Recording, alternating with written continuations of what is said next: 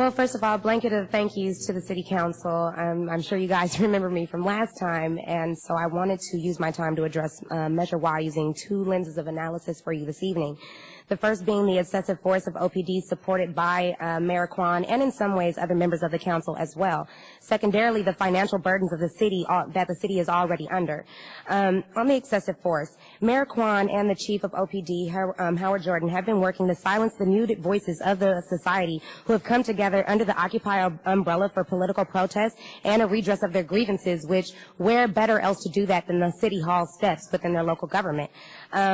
I kind of wanted to tell you a story, and I feel a little down that people are leaving while I'm speaking, but I wanted to talk about specifically Nika Crawford, who's a friend of mine. She's an Oakland resident, and she's also a student at Cal State East Bay. Her sister is named Paula, and she also just graduated from Cornell University and passed her bar in California on her first try. Nika and I, on January 4th, attended the General Assembly right outside here, and we were having a conversation about the organic class structure of America, and we were deep off into this conversation, which in my opinion puts us right into the middle, dead center of our First Amendment rights, when all of a sudden 17 Oakland police officer cars pulled up and riot officers jumped out, and we didn't know what to do. Now, we ran over to the sidewalk, and she asked me where to go, and I told her that I didn't know because we were in public and I had no idea where would be safe at this point.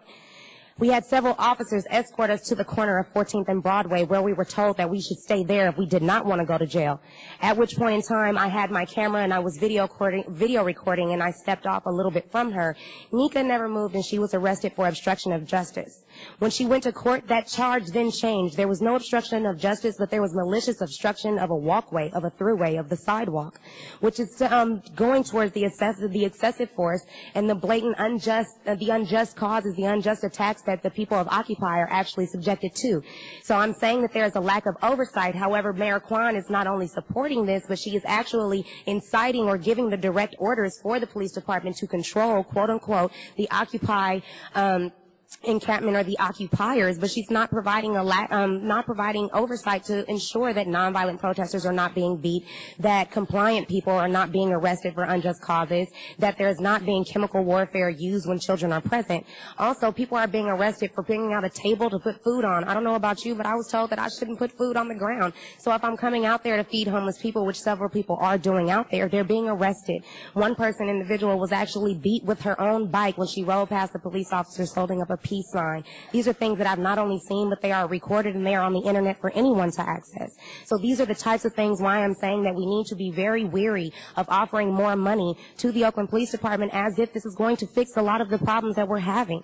The reason that we're having so many problems is because we're investing in the problem maker. What's happening now is that we are criminalizing a lot of the people who are disenfranchised from our political process and from just being able to survive within a highly capitalistic society. Now, I also wanted to speak about a couple other members here, or who are not here actually, and they can't be here today because they are Oakland residents and they were arrested during protests non-violently, and then the judge gave them stay-away orders from Franco Gawa Plaza. These are Oakland residents who will have to break the law to come speak to the people who are supposed to represent them. This is systematically disenfranchising and oppressing more people within the city of Oakland. And unfortunately, within that same, simultaneously, within that same action, you're doing nothing but empowering Occupy, which I am not saying is a bad thing, but it's just showing that Occupy is providing more of a forum to accept more of the community's voices, to actually hear their problems and try to work towards fixing them with very limited resources and in the face of very direct and violent oppression. So I'm saying when I hear this, once again, the lady before me who came up and spoke, whose name I didn't know, who was saying that there was lit sticks of dynamite being thrown at the police. I mean, I don't know how many of you know me or have researched me or whatever after the last time I was here, but I'm not a poor character. I mean, I've had, like I said, not a perfect past, but I'm not a poor character. And I've been sitting out there a lot of the time out of pure curiosity to see what was happening actually on the front line of the Occupy movement. And as I see a lot of these injustices, and as a person who believes that as an American, the Constitution is supposed to protect me, specifically the Bill of Rights, from an abusive government, I see this and I come crying to City Council and I come trying to get as much time as I can to speak to you, because I truly feel as if I voted for representatives and that if this system is working, then these problems have to be be fixed. We shouldn't be giving more and more money to the police department for criminalizing people trying to make it. We should be giving more money to the school system. Let's not even talk about the fact that one of my nieces thinks 7 times 2 is 32. That's a problem. You know what I mean? Like, let's not even talk about the level of education, that the quality of education that's being given, but let's talk about the fact that we can't even keep the schools open. That's highly problematic. So now we have it to where several people can't even go to school. We have it to where a lot of people can't find jobs and are disenfranchised. What else are they supposed to do here? Like, how else are they supposed to survive? I want to continue to address this later on the non-consent item, where I'm just going to have more time.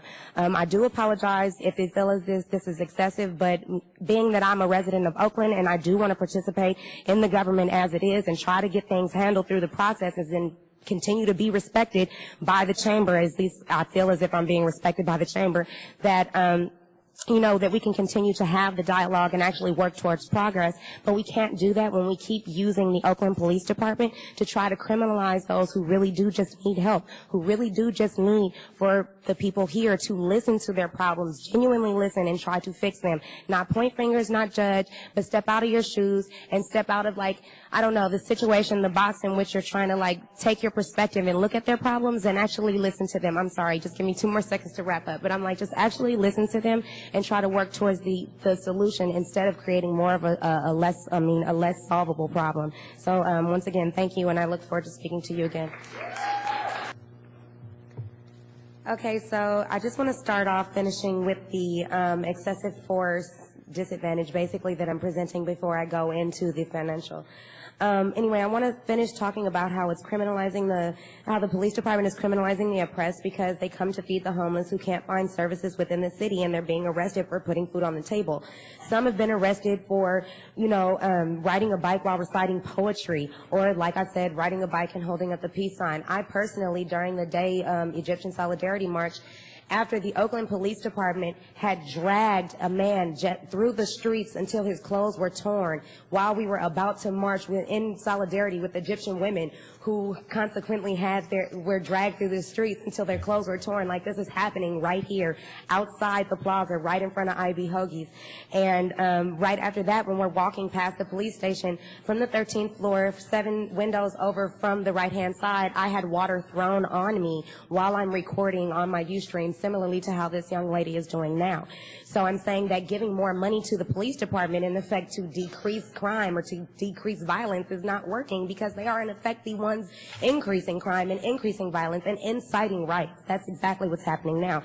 So I want to say that these abuses have not only been supported by Mayor Kwan, but the orders have been initiated, a lack of oversight provided on Mayor Kwan's behalf to make sure that the laws are actually being obeyed by the same officers that are being called upon to uphold them. The emails uncovered by KTVU depict the fact that there's a conspiracy between Mayor Kwan and Howard Jordan when it was written, "I don't know how you want to share this good news of the crime decreasing by 19% since Occupy, because it's in opposition of our message that Occupy is increasing violence." These are the types of things that make me question the ethics of those who've been elected to represent and protect the community. And furthermore, makes me wonder in what way will the funds be used, especially since there's no guarantee that there has been any legitimacy to the allocation of the funds thus far. And I'm sure several others do doubt that the funds would be used appropriately if they are given to the Oakland Police Department. Councilmember De La Fuente, I was reading an article, forgive me if I can't, Councilmember De La Fuente. I was reading an article, and I'm sorry if I can't remember the exact source, but within that article you were referring to someone who was attacking your stance on the Occupy or against the Occupy movement.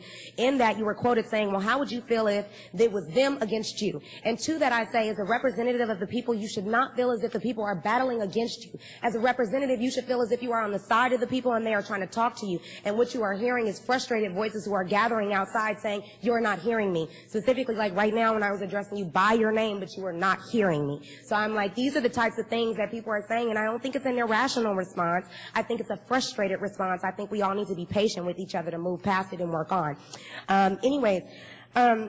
I want to tell a story very quickly about my mother. Miss Brooks, you would know, 3436 Kingsland Avenue. Unfortunately, my parents had split up and my mother was living by herself. However, living right around the corner from Desley Brooks, at about 1 o'clock in the morning, someone had broken into my mom's home when she was there alone, 50-something years old. Now, when she called the Oakland Police Department, amazingly, they did not have the resources to send to a homeowner, tax-paying citizen within Oakland. However, if I get pulled over in my little 89 Honda for, like, running past a stop sign, all of a sudden there are 4 police cars behind me and there's a whole bunch of stuff. Or if we're at Occupy and I'm sitting out here knitting a scarf for somebody who's cold and homeless, we can have a whole bunch of police officers just standing there. And at that point, I don't think it's an appropriate allocation of funds, and to give them millions of dollars more to do what? To literally play Angry Birds. I have it on my Ustream. I have cards for you if you'd like to see it. I've documented the fact that we are literally paying people to sit there and not do anything, not protect the community, but instead intimidate them out of, I don't know, having a voice, participating in the process. People are afraid to come down because of the violence of the police department, not because of the violence of Occupy. I'm down there all the time by myself with a pink Hello Kitty backpack. Like, I'm in my laptop with a cell phone. I'm more concerned about police violence than I am about being mugged by people who I don't know or who are covering their faces and hiding their identity so they aren't targeted by the police department. So this is a very real concern that we need to pay attention to instead of pointing our fingers and saying those are crazy anarchists. Like, no, it's written within the Declaration of Independence that at the point to where our government becomes abusive or becomes oppressive, that we have the right and the duty as citizens. Like, if we're going to claim that these are our rights, the Constitutional Bill of Rights, if these are our rights, our only duty is to protect them. And at the point to where the government is viewed as being abusive or being oppressive to people and offering, allowing stayaways to where citizens cannot come address their concerns to their council members, like, this is systematically disenfranchising people. It's causing more of a muted voice scenario. And at that point, it's only going to make people more frustrated, and it's going to make your jobs harder. So I'm like, instead of like butting heads, let's pay attention to each other and let's put down, like, let's stop all of this segregation, let's stop all of this otherizing, let's stop, you know what I mean, like, not agreeing with each other and arguing for the sake of arguing, and just try to really focus on the issue. Focus on fixing things. So going on to focusing on fixing things, let me talk more about the financial matters. First of all, within the city of Oakland specifically, I believe the average is about $4.50 a day for food stamps. And then a lot of people who have, especially black men in Oakland, who like to wear locks. I don't want to call them dreads because that's not, they're called locks. But I'm like, if they have locks and they're culturally inclined to want to do that, 9 times out of 10, they don't look clean cut enough for a job. Or maybe they can't pass a background check because they sold some weed way before medicinal marijuana was legal in California. And at that point, an increased police presence is effectively racist. Like, it doesn't stop me from embezzling millions of dollars from a corporation. As a matter of fact, I'll come buy you coffee and have donuts with you. You know, but what it does stop is people who are disenfranchised in lower socioeconomic communities from doing other things, like maybe selling some weed, or prostitution. Like, I'm not entirely a fan of these things, but when you're trying to survive or provide for children in an economy where tax-paying citizens are trying to provide services for disenfranchised individuals, but no matter how many taxes they pay, those services are steadily being cut. Like, people are going to try to do what they can do to survive. So instead of being viewed as survivalists within an economy that's not providing for them, they're being criminalized, and it's just making everything worse, and it's not really helping anyone. So not only that, we have unemployment that's higher than congressional approval rating, and that's problematic. We have more vacant houses than homeless people. So when 10th and Mandela and they go to jail for having excuse me, the foreclosed home tied up in a civil matter, and then the police come and arrest them for that without the judge having ruled on who exactly has the rights over that property. Like, how did the police even have the authority to go in there when a judge had not ruled on that matter yet? You see, so these are the types of things where Occupy is coming into the community. I'm sorry, Measure Y, you're charging money, but Occupy is doing it for free every single day. And so I'm like, when people in the community pay taxes and then also go home and try to see if they can find extra blankets or find extra shoes or knit blankets or scarves or whatever to take care of individuals who have now come to Frank Ogawa Plaza, also named Oscar Grant Plaza at this time, because that's where they know they can get resources. It doesn't matter, because I'm from Oakland. I know when the homeless people sleep underneath the walkway at Wiley Emanuel, it's not a problem. If they're at the gas station asking me for some change so they can wash my windows, it's not a problem. But when citizens come and say, hey, come to City Hall because we're too, excuse my language, pissed off about this, you know, we're paying taxes and these services aren't being offered, like, come to City Hall. We will give them to you for a redress of grievances. When we get here, we're met by the police department, instead of being met by concerned representatives who will want to hear our issues and how we think we can fix them. So that's also more problematic. So I'm saying instead of having a war on drugs, because we spend more on the war on drugs than most drug dealers make selling the drugs. So I'm like at the point to where we're spending so much money on the war on drugs and it's not really working. Can we have like a war on abusive politics and systematic oppression, or, you know what I mean, abusive law enforcement? That would be totally awesome if we could do that. Or get rid of the word war, period, and stop having abusive and violent rhetoric fueling people's minds and say, let's have a fix-it project. Let's have a project to actually get things done, and don't hide like abusive practices, I'm sorry, Measure Y, within the legislation. And I would like to refer to a couple things that was said really quickly. First of all, the services like child care that already exist have wait lists that mirror Section 8. So a lot of people can't wait a year to figure out if their kid is going to be able to go to child care, because Home Depot doesn't care what your situation is. And if you want to keep a job to pay your rent, then you're going to have to figure something out.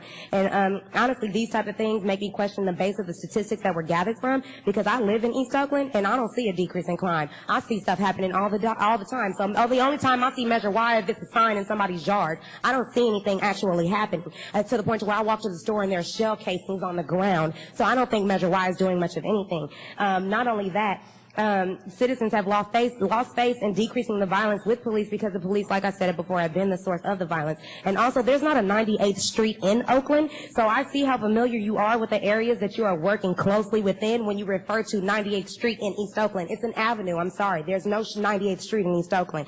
So the streets are in downtown and West Oakland, so just in case you didn't know, I want to let you know that. And then if demographics are the base of your research and unemployment programs, you should know that the strategies for crime prevention should include knowing the people and actual strategy. Just placement of officers does not work to decrease crime. And about the legality, about the legality and the insults that came from Mrs. Kerrigan about that is ridiculous, is bothersome. As a representative of the people who is being paid by the taxes of the people, is this how you consider all the concerns of the people who voice them? And if so, why is Occupy catching so much heat? It's brought down crime, it feeds the poor and homeless, it provides clothes, books, and other supplies in the same citizens who have been swept under the carpet. So if they're, you know what I mean, like, I don't understand why you would say that you feel as if a citizen's concern is ridiculous. I'm sorry, I still have speaking time. You know what I mean? If a citizen's concern is ridiculous and you're an elected representative, any person on this council is a representative, then no concern should be too ridiculous, just like no question is stupid. It should be considered seriously, because we are citizens and we deserve to be listened to and taken seriously. So when you say that you think it's ridiculous, and I come in here trying to, I'm sorry, I know I'm over time here, but trying to respect the process, trying to be very respectful, not mic checking the council, because I would like to be viewed with respect as well. I take it offensive, especially after you speak to someone who likes spend, who people take him for granted, Hollie? but he's a very smart individual. So I'm sorry, I would really like to be answered as far as to, like, how do you really feel as if the concerns of citizens are ridiculous?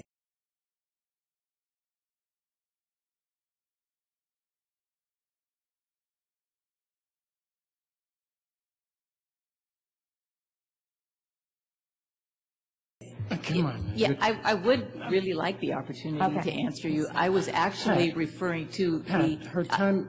I know is up. her time is up, but I would like to respond, which is I was not referring to any citizen. I was referring to the procedural issue that my colleague raised. I was not referring to anything that you all. Well, I missed the fact that you raised it. I still think it is. Let me say this. If a citizen raised it, I can see that you might think that that was an issue. My colleague knows better.